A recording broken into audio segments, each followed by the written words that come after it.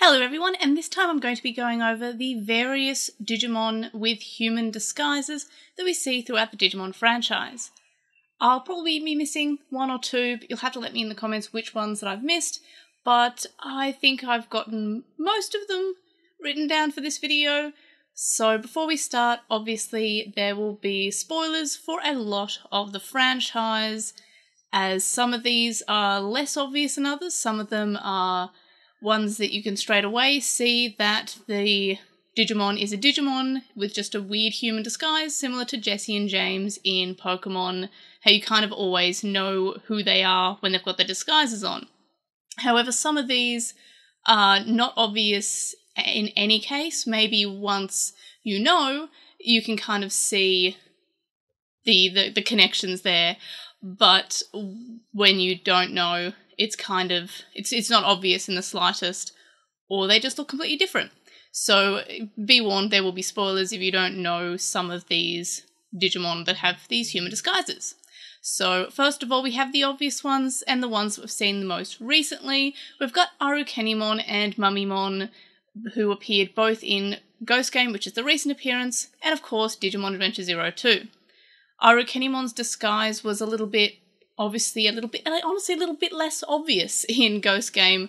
Still, if you know that that's a Digimon, you can kind of make the connection that it is a Digimon. It is Arukenimon. But if you didn't know about Arukenimon beforehand, and maybe you didn't watch 02, this one's not a super obvious one. Mummimon's a tiny bit creepier. Also in Ghost Game, we have Phalesmon, who is kind of like this demon Digimon. But again, even if you didn't know him, you kind of think he's a little bit suspicious in the way that he appeared, and you kind of just assumed he was a Digimon anyway. But it still sort of counts as a human disguise because the main characters and the humans in the show didn't notice that it was a Digimon. And obviously, I should have mentioned this earlier, but I'm not going to be counting any of the Digimon that are wearing hoodies, which we mainly see in Digimon Adventure, as in the first season, as they're not really super believable disguises. They're kind of just Agumon and Tentomon in a hoodie and a hat, and Palmon in a baby costume and a pram. Not believable in the slightest, and not really like mode changes and human disguises that other Digimon have, where they more or less still look like different entities altogether, even though they're the same. So we've also, of course, got the Digimon cast in the Cross Wars manga, but that's kind of a topic for another video, as they kind of all have plot-related disguises, but the main characters already kind of know who they are. But I do intend on covering the Cross Wars manga at some point in a video, so I don't want to go over that too much, but it is pretty cool how we have the cast of Digimon with basically human forms. They're not so much disguises as they put on a cool cape or something. They more or less become humans because, if I recall correctly, it's Wizamon's magic. But anyway, that's a topic for another future video at some point. We also have Bakemon and Kokatorimon in the original series of Digimon, where we have them have human disguises, and the Bakemon looks kind of suspicious. The Kokatorimon just looks like a human sea captain, so that one's a little bit more believable. But the Bakemon, just, you kind of can tell that something really weird's going on because of the weird face, the dead inside expression that he has. But anyway, of course, we also have Makuramon, who is the monkey in Digimon Tamers, the monkey Deva, and he has kind of like a human-ish disguise that he uses when he steals Kalumon, and the kids just think he's another boy that kind of just has a weird face. He's actually just hiding his monkey ears behind a hat or something for memory, but it still kind of counts as a human disguise.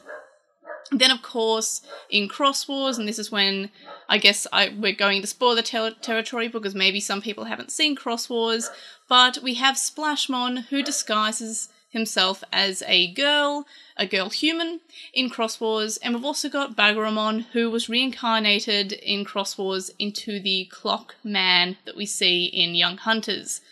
So, also in the same sort of realm of spoiler territory is Cyber Sleuth, which does have various sort of humans being, like, actually Digimon, you find out. So we've got mainly, I won't go over all of them, but the two main ones that come to mind are Kyoko and Rie, who are in disguise, and are Alphamon and Crusadermon, respectively.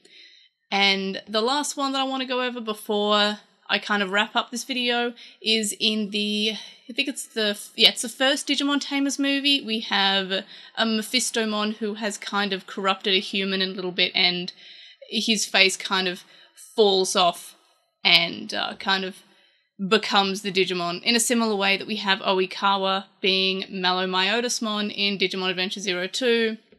Kind of we get a bit of body horror as a human transforms into a Digimon, and that's kind of spooky. But in any case, those are the human disguised Digimon that come to mind when I think of them.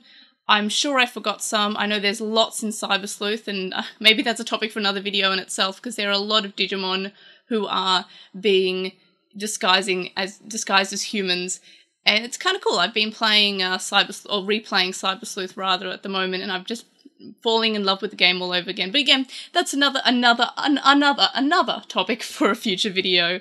So in any case, let me know any of the disguises that I forgot about in the comments. Like this video if you found it fun to watch or listen to, and subscribe if you haven't already. And of course, I'll see you on the next video. Bye!